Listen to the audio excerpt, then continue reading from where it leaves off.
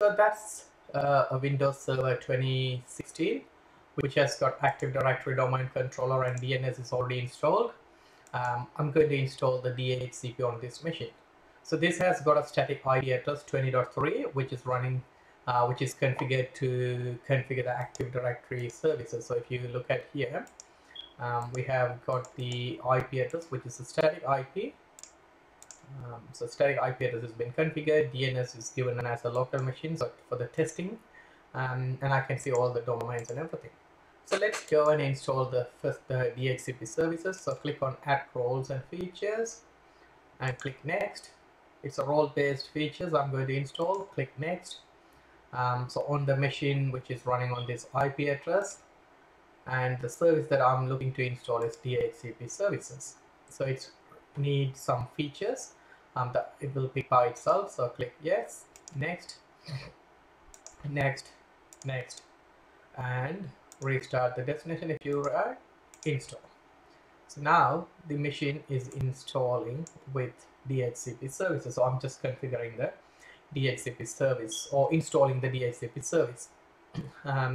Just to make sure, since it's running on the virtual machine, I have removed on the VMware virtual network.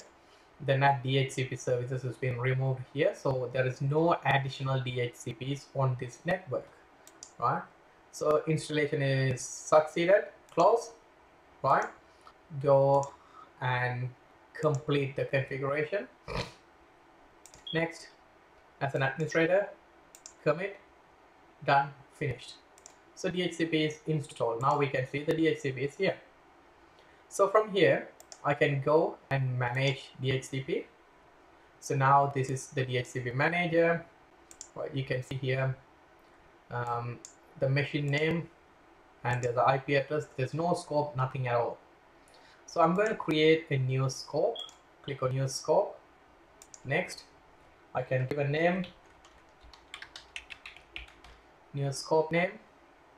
Next, the starting IP address I'm going to give here 20.50 to 192.168.20.100. So class C. Next, if you want to do any exclusion, or I can give an exclusion of IPs, maybe say 55 to 192.168.20.60, just 5 IP addresses I just wanted to exclude. Add. Then next.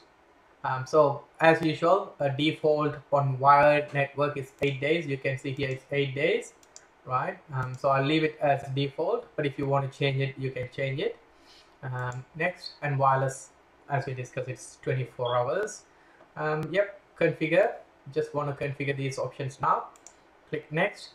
So my gateway on this network is 20.2. So I'll add that. Yep, gateway has been added. See, as I said, DNS server, since it's on my domain controller, it's picked the parent domain and the IP address of it, it picked it. If you have got a second one, you can add the server name and IP address and you can attach here. So I don't have it, so I don't want to do that. So I got only one DNS, then it's just been added here. Next, Wins, we don't have Win server here. So there's no NetBIOS computing naming system. It's an old technology and still Microsoft is using, but we don't really need it, right? As explained before, it's used by netuse and netstat commands, but technically it's been replaced with the DNS services. So if you have got DNS, you don't really need to do that. Click next. Yep, activate the scope. Next. Once you click activate, right, the scope is now activated. I can see I have a pool. On the pool from 50 to 100 IP address, and there's an exclusion range as well. Is there any lease IP addresses? I don't have anything because none of those machines been turned on. So I'm going to turn on my first computer here, power it on, and the second computer here, I'm going to power on my second computer too. So they both machines are configured to receive the IP address from DHCP. So once we logged into this computer, right, let's log into this computer. And I'll go to the second machine, and these two are cloned computers, so I just cloned these machines. So I had this first machine. So to test this one, what I've done is I went on to manage and created a clone.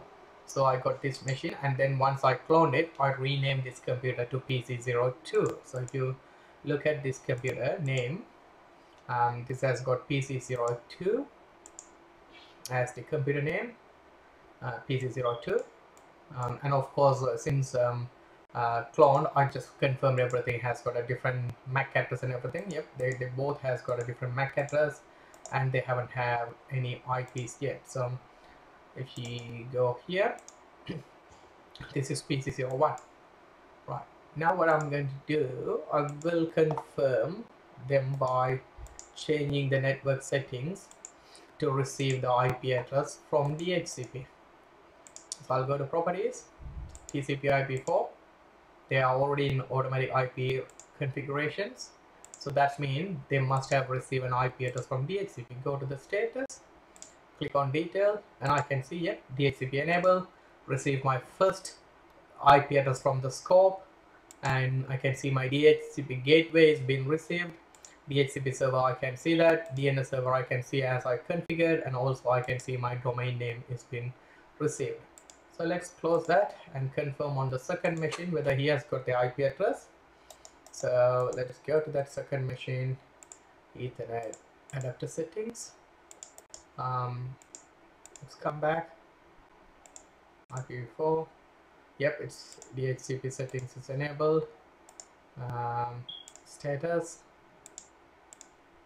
And I can see the second IP, so 5051.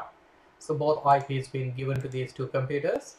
Let's close that, and close that. Let's go back to the DHCP server and now refresh and see whether I can see those.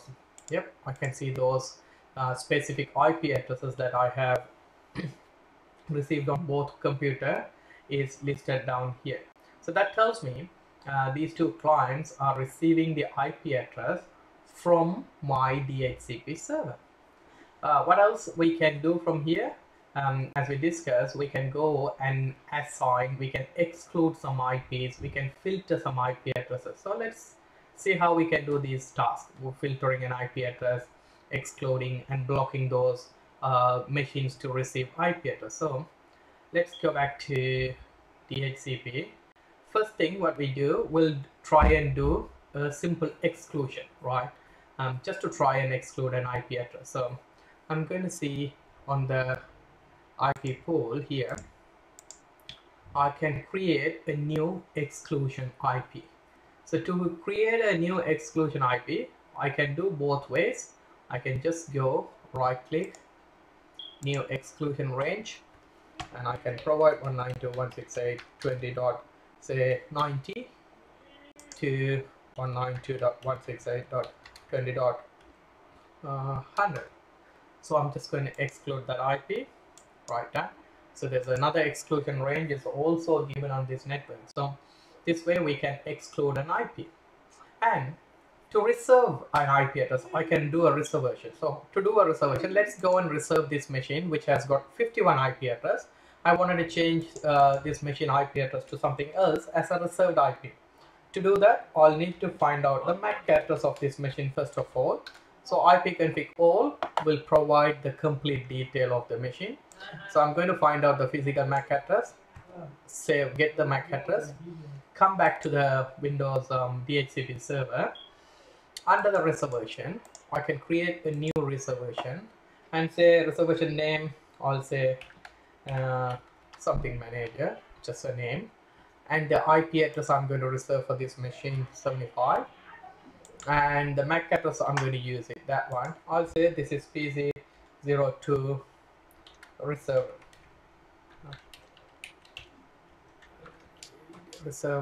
IP. And what I'm going to do with the DHCP, click add and close. Now I can see there's a reserved IP in my DHCP scope. Let's go back to this machine. Since it's in DHCP, I can use the ipconfig and release command to release the IP address. So you can see here, there's no IP. It says unidentified network. And of course, if you see the IP config, you will not see an IP address. 169 IP address is an Epiphan IP address. Let's renew the IP by using a command renew. Now it should get the IP address 75 because I've reserved that IP address here. So if I go to the address reserve, and I can see he has already received the IP. Come back here. Let me come back and see. Yep, I can see now ipconfig/all has got a 75 IP address, which is I just reserved, which is exactly the reserved IP, right? That's the IP address I reserved it. You can reserve even this machine's IP address 50. Rather than going through these steps, what you can do is you can go to this IP address lease IP range, right click, and you can go on add reservation. So that IP address is also reserved. So you don't need to find the MAC address and do things because those information is already received by the DHCP server. So you don't need to go back and find and do it. But this is only possible if the computer has already received a IP address.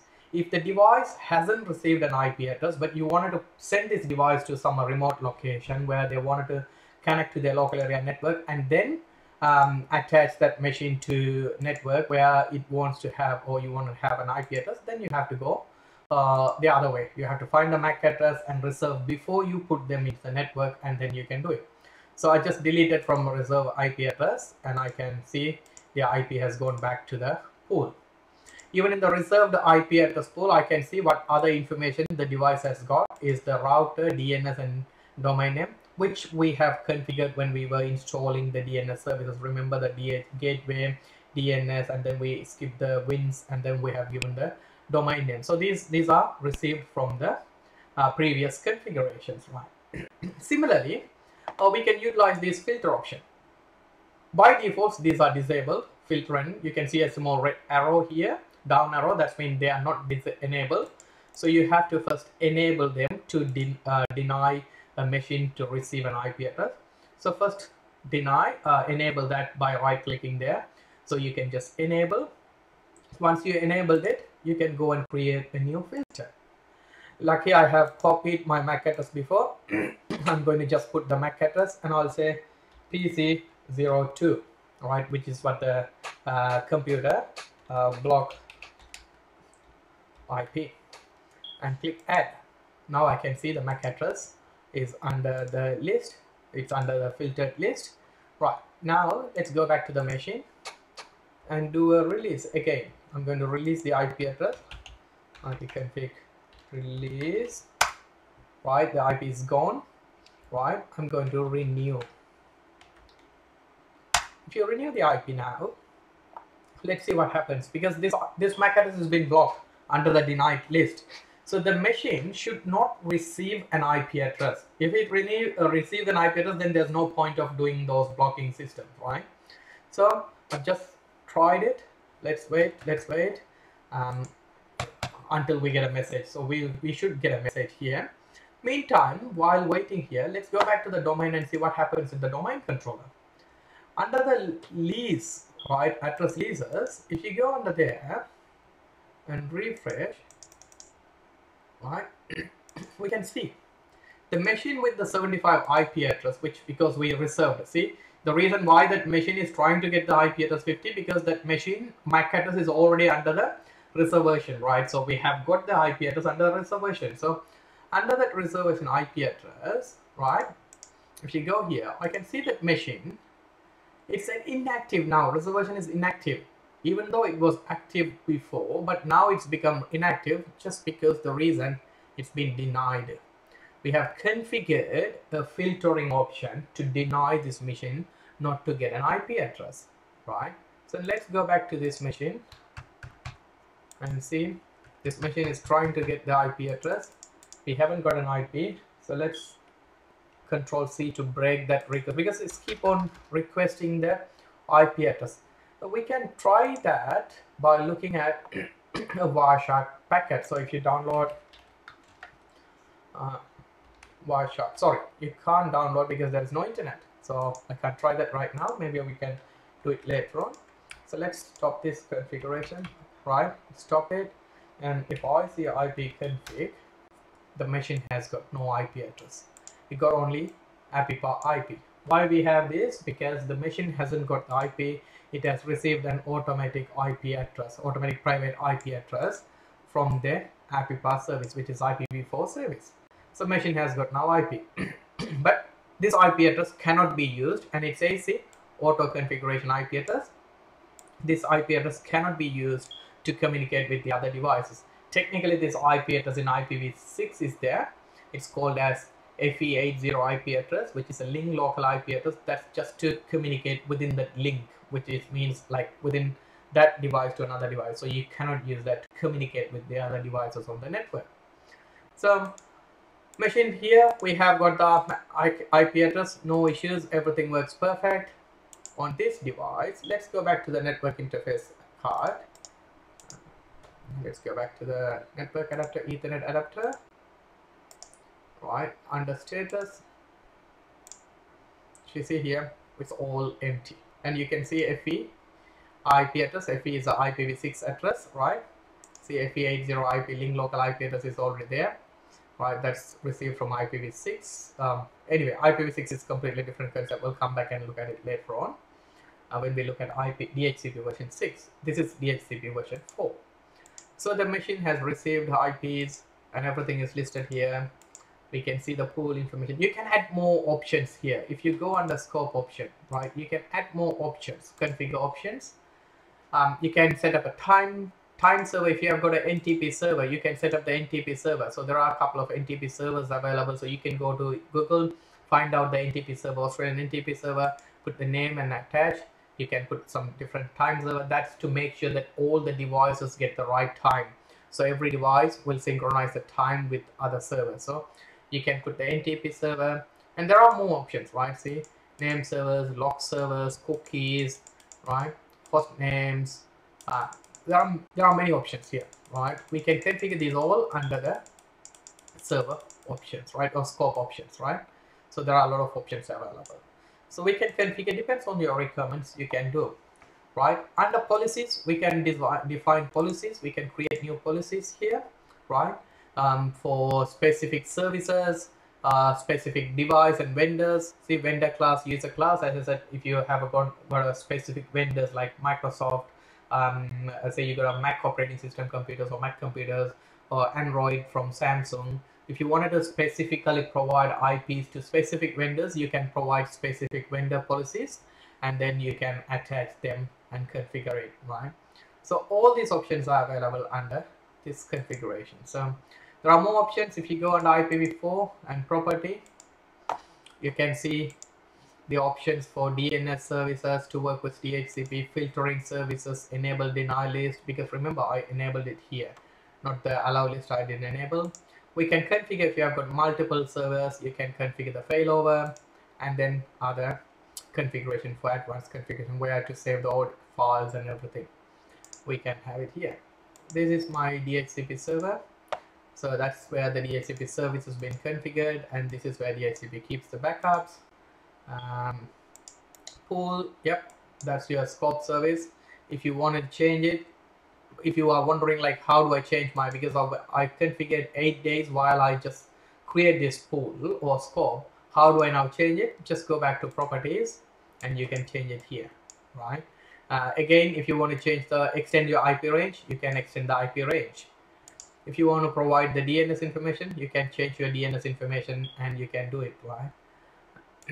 Advanced, whether it wants to use a DHCP or boot fee, or you want to use it for both services. Boot fee is for the network. We talk about network PXE boot, right? So that options is available here.